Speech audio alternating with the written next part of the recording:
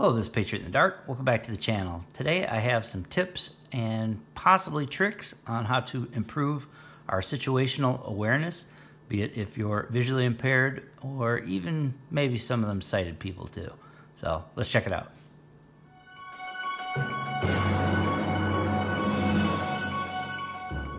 Okay, before I start, I'm going to describe what is on screen. In the top left corner, I have a Springfield Armory 1911. It is in 45 ACP. It's the military spec version, so it's the GI model. This was the first pistol I purchased once I went totally blind. So that kind of got me into this, this whole Second Amendment community again. In the lower right-hand corner, I have a 1943 Walther PP. It's in 7.65 Browning or 32 ACP. In the center of the screen, I have my sticker, which is the logo sticker with the Revolutionary War soldier on a horse holding a lantern silhouetted by the giant, huge moon. And thank you, Ghost Tactical, for that design. I do appreciate it.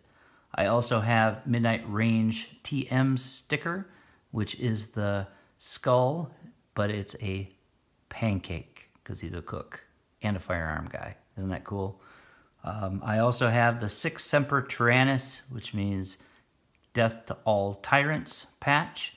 And I also have a 45 ACP patch. So that's it. Let's get to this. We've probably all heard the claim that once you lose your vision or you go completely blind, that somehow miraculously your hearing will compensate. And I'm not going to get into that. I would like to start by talking about a situation I was in at a training center. I was pretty good with mobility. I've always had good direction as far as actually using north, south, east, west instead of left and right like a lot of sighted people focus on. So mobility kind of came good for me. And so I could, map things out and, retain where I was and work it backwards because I paid attention to a lot of the small details. A friend of mine didn't have that same background, paying attention to directions and stuff, and he was having a lot of issues. There was actually a courtyard where there was a lot of sidewalks and cross paths and stuff that, you could practice your mobility in, by yourself. And he would get lost in a courtyard. And I couldn't understand it because, I didn't have that issue. And so looking over the things that he was doing is he wasn't paying attention to, his surroundings. I mean, he'd focus on the cane, focus on the path. Okay, I passed this one. I went through this crack, this curb. He wasn't paying attention to everything that was going on around him. And so I took him aside and I said, when you first walk out, stop and take a breath and listen, right?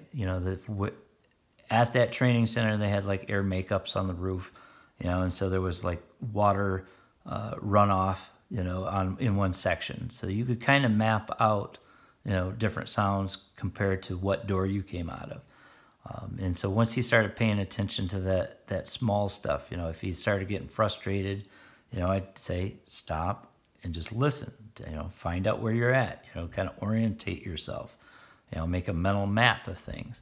Well, that carries over into pretty much anywhere you're at. If you're sitting in your house, I mean, obviously you know the layout of your house, you know where your rooms are, where the bathroom is, tables, chairs, whatever. You can focus on sounds in your house. If it's quiet, there's always sounds regardless. But you can focus and think of how you get to that sound. If it's down the hall and it's in a bedroom, think of the steps that you're going to take to get there. Now, if you're sitting in a doctor's office, there's the person over there that's coughing over to the right-hand side of you. There's a lady looking at a magazine over here, and there's that guy that smells real bad because he's got way too much cologne on. You can kind of map out the room that you're in and kind of pay attention. Using your ears and your hearing, which I understand that some people have, hearing loss with their eyesight loss, and I feel for them, and I know that they adapt and overcome those issues as well. In my situation, I would sit in, wherever I was, as long as I wasn't tasked with doing something or working or, directly involved with doing something. Any spare moment I had, I would focus on the sounds and exactly where they were and visualize pointing at them from where I was sitting. Okay, I wouldn't point because sometimes people freak out about you just end up pointing at them because they're making noise, right? So, so I would visualize pointing the direction that they are, all right? And that actually carries over to shooting at the range. I use the audio for my targets, right? And so this has been a long process of focusing on sounds. You can tell if it's usually waist high or higher than your head. Depending on how you turn your head, the sounds can hit one ear quicker than the other ear, and you can kind of, there's all sorts of tips and tricks, and you just have to find out what actually works best for you. But I suggest trying that. Just sit in a quiet room, and obviously starting in a quiet room is going to be easier because there's going to be less things that are going to be distractions. As you do this over time of focusing and mentally pointing at every sound that you hear and pulling a sound over another sound, which is something that you'll learn over time, that if you're in a restaurant and it's not very busy, you might have 3-4 tables that there might be several people sitting at, and you can listen to and hear your waitress, and then a few minutes later listen and see where that waitress is in that busy restaurant. I focus on the waitress, but that's just me. But you can also focus on the dead spots, right? So that if you're in a restaurant and every table's full, you hear the waitress walk up and stop and talk at a table, and then she walks up a couple of steps and then goes a totally different direction. Well, then there's probably an aisle there. If you're focusing and there's a lot of noise in one area, but then in between two sections, it's empty or it's dead, maybe that's a door, or maybe that is an empty table, but you can kind of map out restaurants and find out where the doors are. Listen to where the waitress goes with her orders, because then where the kitchen's at. So there's different things that you can do just to practice, and you listen, so that if you're in a quieter situation where you're walking down the street, maybe you're going to the park, you can listen and focus to the individual sounds, and you can focus on somebody that's breathing. It's nothing worse than walking into a room and hearing somebody hold their breath because they want to hide from you because they're scared of those blind guys getting them.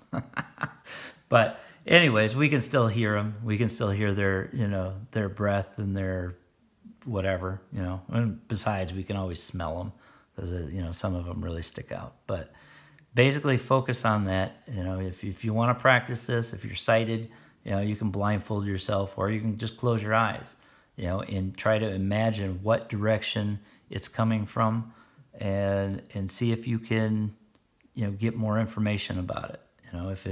If it's a water drip, obviously walking outside, you don't want to just map your stuff with just sounds, because, having wind chimes at your, next to your door is great unless there's no wind, or saying, hey, every time I walk my flagpole, the lanyard bangs on the pole. So, I know that sound, but if the wind's not blowing, then that's obviously an issue. Obviously, there's other tips, turn on a radio or something that emits sound. But basically, just pay attention to, take the time to understand what's going on around you. Because that's a big thing.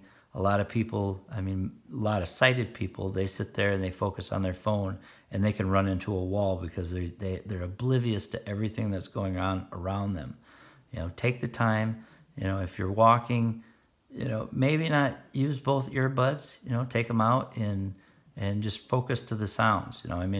Play that game and practice it, because it'll definitely help you out.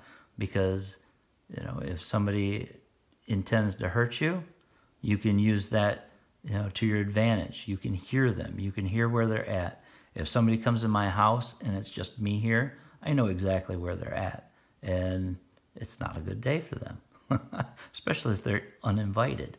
So thanks for listening. If you have any suggestions or comments, please leave them below.